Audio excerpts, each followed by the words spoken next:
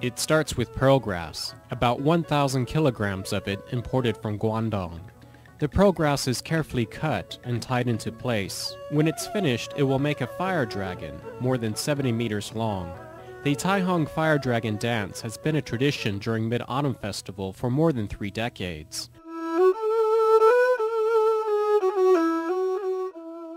Carrying the fire dragon through the streets of Tai Hang is no stroll.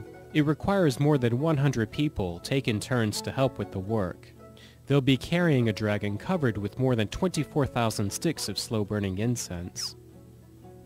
The fire is lit, the residents are ready, and the march begins.